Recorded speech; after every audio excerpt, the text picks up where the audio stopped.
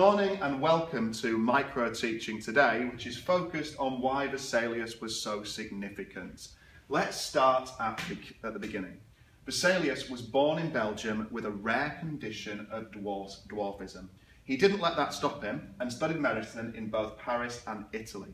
It was in Paris that he got the opportunity to meet great artists, and those artists were dissecting human bodies in order to be able to draw them better.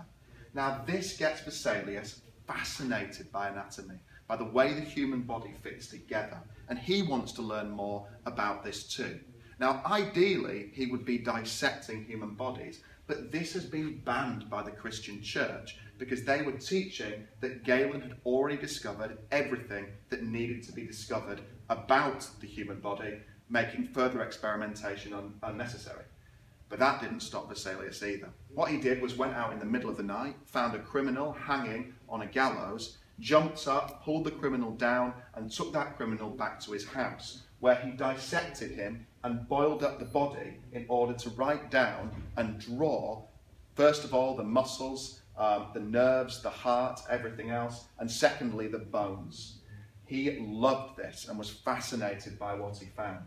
Now, because he was so fascinated by the human body, he deliberately moved to an Italian university, which was one of the few that did allow dissection for its students. Here, he continues his experiments. He continues dissecting bodies and drawing them. And he's helped because in Padua there are many great artists who can draw what Vesalius has discovered. The result of all of this work is the groundbreaking atlas of the human body called The Fabric of the Human Body. Now, this book is a comprehensive survey of the human body and how it fits together.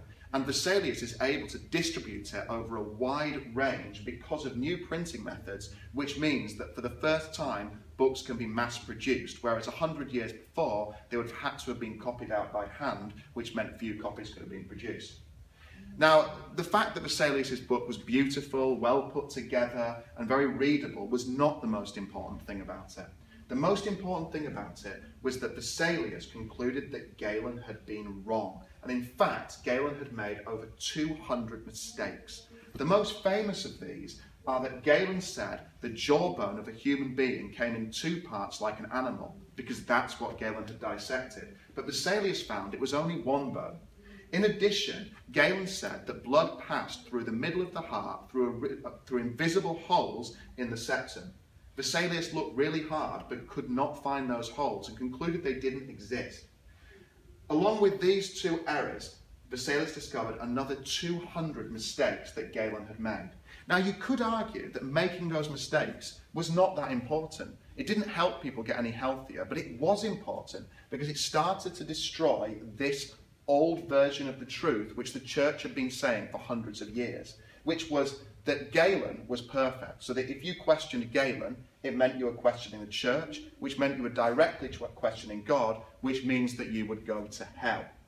Even more importantly, Vesalius did not say that you had to take his word for anything he discovered. He encouraged people to look for themselves. He said to people, you dissect dead bodies too, and find out if I'm wrong. And it was this spirit of experimentation and new discovery which leads to Vesalius' most important contribution.